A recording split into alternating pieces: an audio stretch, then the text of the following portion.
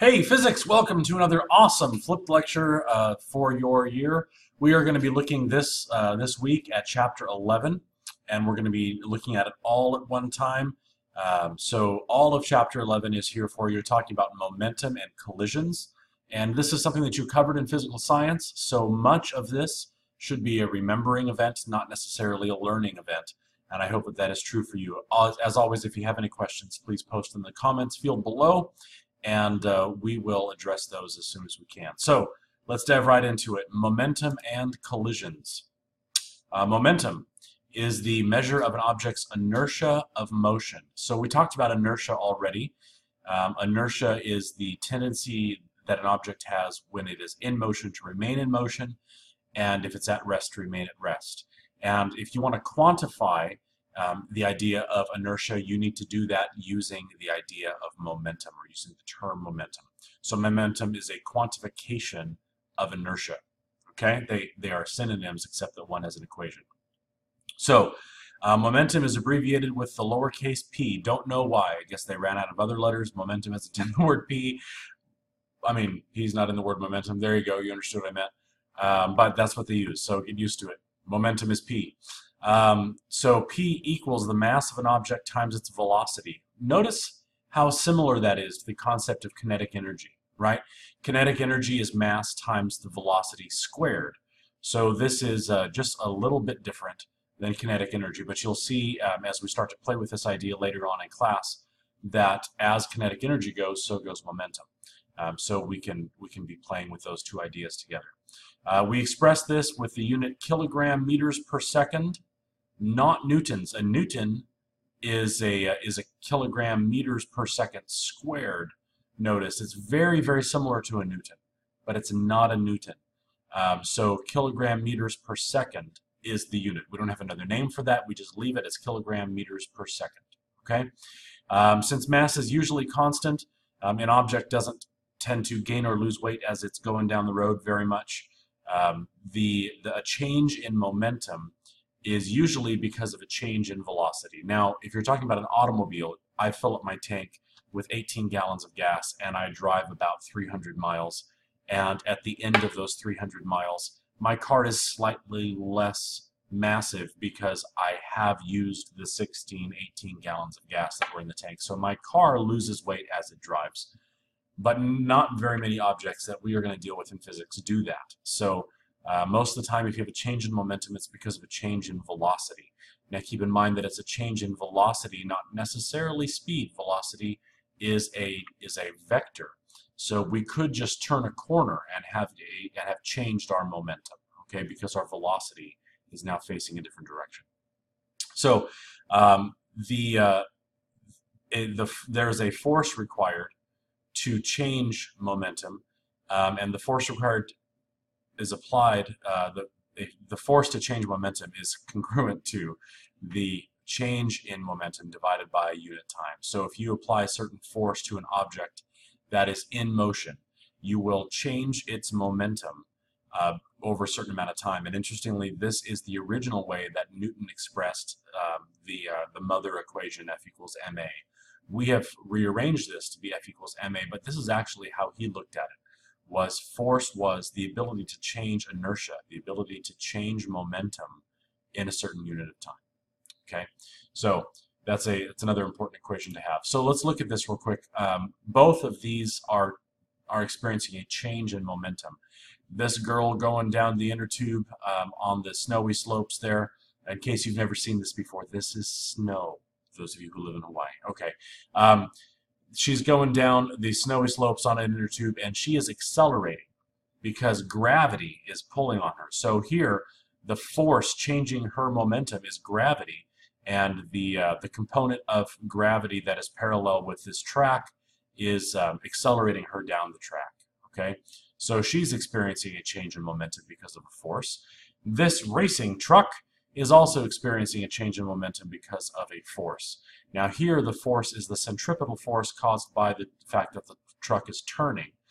It is probably also slowing down, so it's probably also experiencing a change in the magnitude of its velocity.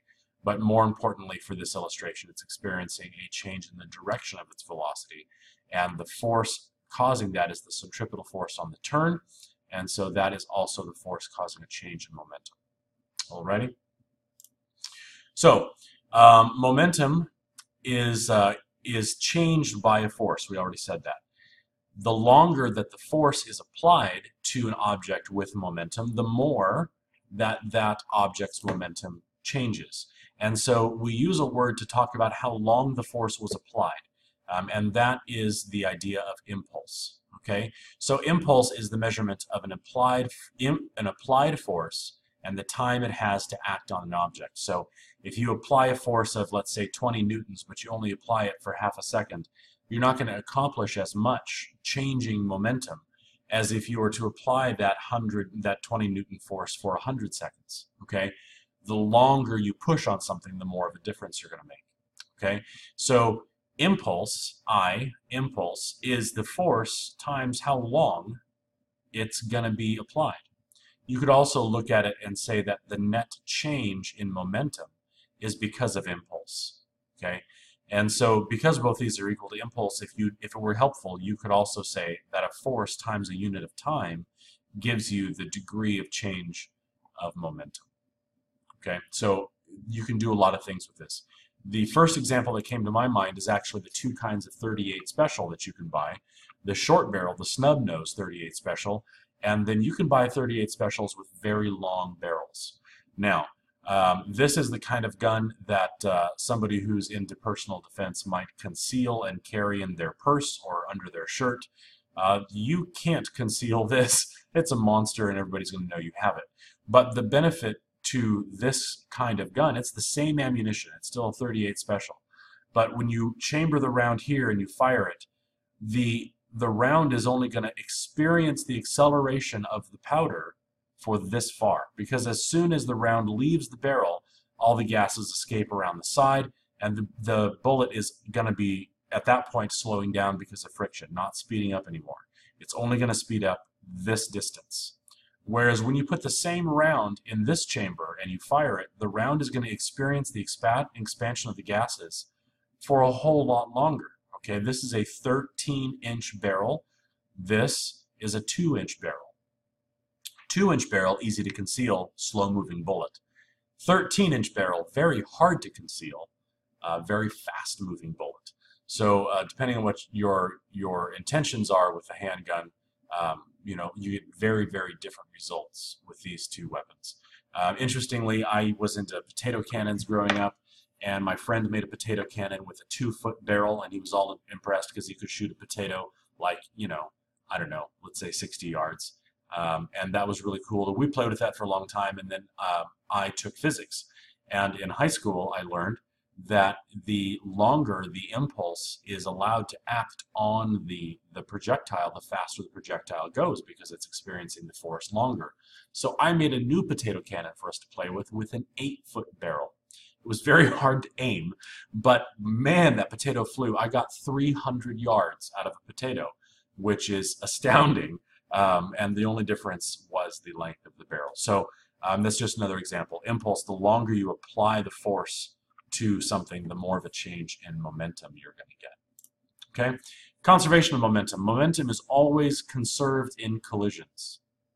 So object 1 hits object 2, and the momentum that object 1 had and the momentum that object 2 had can both be found in the resulting behavior of those two objects. Momentum is always, always conserved. Okay? Kinetic energy is not always conserved, and we're going to see some examples of that. So if in a collision you can track all the momentum in the way things fly apart after the collision, but you can't track all of the kinetic energy, then some of the kinetic energy is turned into some other form of energy, and those collisions are a little bit different. So we have 3 different kinds of terminology we use for collisions. All of them, again, conserve momentum. Some of them conserve kinetic energy. In elastic collision, kinetic energy is conserved. Okay, you can find all the kinetic energy present in all the way things ricochet after the collision that you were able to find at the beginning. Partially elastic collisions is where you can find most of the kinetic energy still as kinetic energy in the objects as they bounce apart from each other from the collision, but some of the kinetic energy has been lost. And this is usually because some of the objects got deformed or bent when they ran into each other. So some of the energy went into transforming the shape of the objects. Okay, but there's also inelastic collisions where kinetic energy is not conserved at all. You have a totally different value for kinetic energy afterwards. That's usually when things hit and stick.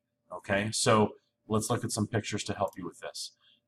Billiard balls is a great example of kinetic energy being conserved. The kinetic energy that was present in the cue ball is now able to be found in all of the motion of the cue balls, or sorry, of the billiard balls as they ricochet around the table. The cue ball had the most kinetic energy in it. It gave its kinetic energy to these other balls. So if you measure the kinetic energy still present in the cue ball and the kinetic energy present in all these other ones that are moving, you could add it all together and see that it's the same amount of kinetic energy and the collision was elastic. Now, momentum is always conserved. I'm going to say that 100 times. No matter if you can find all the kinetic energy, you can find all the momentum. Momentum is always conserved. Okay, here's an example of a semi-elastic collision. These cars went bang, and they are still definitely in motion. This car is still going pretty fast along the track. This car is still going fast, although it's going to be bad pretty soon. But if you were to add up the kinetic energy of this vehicle and the kinetic energy of this vehicle, you would not find all of the kinetic energy that was once in the system, because some of it has gone into deforming the front part of this car, and I'm sure deforming the bumper of this car, and that kinetic energy, some of it's being absorbed by the brakes here and by this metal dragging on the ground. So the kinetic energy is going away, but not all of it. We still have a lot of kinetic energy, just not all of the kinetic energy we used to have. This is a semi-elastic, okay? And sometimes it's called imperfectly elastic. Alrighty. This, a football tackle, is an example of a inelastic collision, because you had one guy running one way, one guy running another way.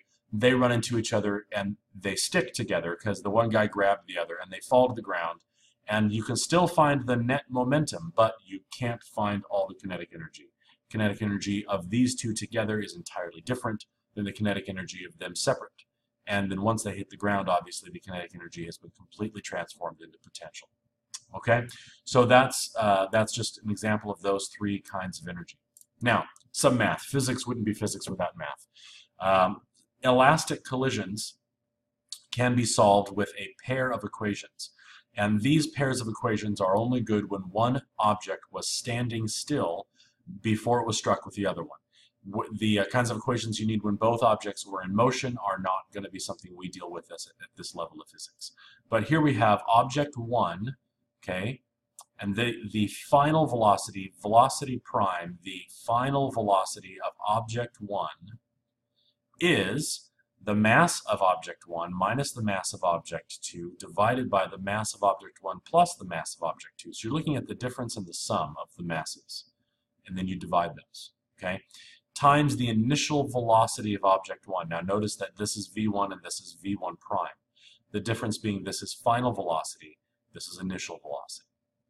And then here we have the way to find the final velocity of object 2. This is the final velocity of object 2. It's twice the mass of object 1 divided by the sum of the masses times the initial velocity of object 1. Notice again in this equation, velocity 1, velocity 2. Why don't you use velocity 2 over here? Well, because this is where object 2 was at rest. So object 2 does not have initial velocity. It only has final velocity. Okay, so let's play with those equations. All right, so here we have one of those awesome little toys that you see on people's desks where one mass comes in and hits a series of masses, and this one goes flying out. So mass 2 is my end over here. He's currently not moving. He has a mass of 5 grams. This is mass number 1. He also has a mass of 5 grams, and he is moving at 3 meters per second. Okay, 3 meters per second comes in and goes whack, and we're going to see what happens here and what happens here after the collision. And if you've seen this toy, you know the answer, but now you're going to see why. Okay, so there's my pair of equations that I'm going to use. Velocity 1 is the difference of the masses divided by the sum of the masses times the initial velocity of 1. So velocity of 1 final is 5 grams minus 5 grams divided by 5 grams plus 5 grams times 3, because the initial velocity was 3 and the initial mass was 5 grams, or the mass is 5 grams. Okay? So 5 minus 5 is 0. Ah, well, that makes this a lot easier. 0 divided by anything is 0. 0 times anything is 0. So the final velocity of mass 1 is 0, and mass 1 stops. Okay? And you've seen that in the toy, right? It comes down and goes click and sits there. And that's why. Now here, this one gets to move. So velocity of 2 final is twice the mass of 1 divided by the sum of the masses times the initial velocity of 1. So twice 5 grams is 10. 5 plus 5 is also 10. 10 divided by 10 is 1. 1 times 3 is 3. So mass 2 moves away at the same velocity with which it was initially struck. This is 3 meters per second. This is 3 meters per second. Okay? And that's why this toy goes on for a long time, is because the velocity and the kinetic energy is conserved.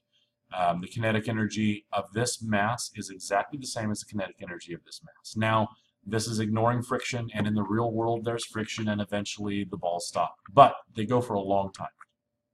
Okay? If you need to see that again, replay the example. Again, feel free to post any questions. So, now, those were examples of things with equal mass. What happens when things don't have equal mass? Well, it obviously behaves differently, but the same equations apply. Here we have an object with very little mass getting struck by an object with a lot of mass. This baseball player is one big system, right? And so it whacks this thing, and that's why the little ball goes bye-bye. He flies away very, very, very fast because he is getting hit by all of this momentum, and that momentum gets transferred into the little tiny ball, and off it goes, right? Here we have an object that is much more massive than the car, and the car is being struck by the train, and thankfully this was a test, and there's no human in the car. This was a test of what would happen, and there you see what happens. The car gets mangled, and that's because much less mass gets struck with a whole stinking lot of momentum, and the momentum gets transferred into this little object, and it goes bye-bye. Same kind of thing here. If this little boy and the sumo wrestler were to collide with each other, the little boy would lose, because there's a lot more momentum here, and that momentum is going to win the day. And so the system is going to move that direction. All right? So, inelastic collisions now. Different set of equations. The equations that we looked at with elastic collisions were where all of the kinetic energy can be found afterwards. This is where we have situations where not all of the kinetic energy can be found afterwards. And you want to see what's the momentum of the resulting equation. So here again we have mass 1 colliding with a resting mass 2. That's all the kinds of equations you're going to get at this level of physics. So mass 2 is sitting still, mass 1 whacks it. And now they stick together. So this is more like the football players than like the baseball. Okay? Mass 1 times velocity of 1 equals the sum of the masses times the resulting final velocity. Then notice this isn't velocity 1 or 2 because they're stuck together. So it's just the resulting velocity of the system. So if collisions happen in 2 dimensions, we need to analyze the x and the y components separately, and we'll get to do that in class, where you're going to be doing this with sub x for everything, and then you're going to be doing it for sub y for everything, and then you're going to add the x and y together to get your resultant. But we're not going to do that in the lecture. We'll just do that in class. Okay, so here we go. Inelastic collision, 2 sumo wrestlers. Yay. That's just, yeah, a good thing it's not lunch right now. So these 2 dudes run into each other. And the mass of person number 1 is 155 kilograms. Person number 2 is 155 kilograms. Person 1 is 163 kilograms. I numbered them this way because this guy ran into this guy. He was at rest. He's the one moving. And initially, the velocity of person 2 is 0. Velocity of person 1 is negative 4 meters per second. Why negative? Well, because in my coordinate system, x goes positive this direction. This guy's going this way, so negative. Mass 1 times velocity 1 equals the sum of the masses times the final velocity. So mass 1 times velocity 1, 163 kilogram dude, velocity 1, negative 4 meters per second, equals the sum of the masses, 155 plus 163, times my final velocity, which I don't know. These two numbers multiplied together is negative 652. And then the sum here of their masses is 313 kilograms. I just need to solve for V prime, okay? So I'm going to divide both sides by 313. I get V prime is negative 2.0830 meters per second. Correct for my significant digits. I have 3, 3, 2, 2, 2 is the answer that I should use. So 2.1 is my corrected for significant digits. The collision will result in the wrestlers together going left at 2.1 meters per second because of the negative sign there. Okay? Almost done. One last idea. Angular momentum. Just like in circular motion, there's angular speed, there's angular acceleration, there's angular velocity. There can be angular momentum. So we calculated, we use capital L for angular momentum. Again, P is momentum and L is angular momentum. Don't know why, but there you go. Capital L equals the mass of the object that is rotating times the square of its radius from the center of rotation times its angular velocity, which is omega, remember from a couple of lectures back. So we'll use that real quick here. What is the angular momentum of the moon? Alrighty. Momentum, remember, is just mass times velocity. And here you see that that's basically meant the same thing, because tangential velocity is the radius and the angular velocity. So we're just sticking in, instead of V, we're putting r squared omega in for that. So it's basically the same equation, right? What's the angular momentum of the moon? The mass of the moon is 7.34767 E22, meaning times 10 to the 22nd power, okay? The radius, the center of mass to the center of mass, from the Earth to the moon is 3.8 times 10 to the 8th meters. It's very, very far. Angular velocity of the moon's orbit is 2.66 times 10 to the negative 6th radians per second. Okay? So we're going to plug all that in. Mass, radius, angular velocity. Mass, radius, angular velocity. All you have to do is square the radius first, right? So we're going to take care of that. And we get 1.44 times 10 to the 17th meters squared. Now we just multiply straight across, and we get 2.822269 times 10 to the 34th kilogram meters squared per second. And then the unit that we leave it in is this kilogram meters per second squared. Sorry, yes, meters squared per second. There you go. And so that is 2.8 times 10 to the 34th. I just need to correct for my significant digits from here, right? So that's the way you can find angular momentum of an object that is in rotation. Alrighty, let me know if you have any questions. Post in the comments field below, and I'll see you tomorrow in class. God bless you. Have a wonderful day.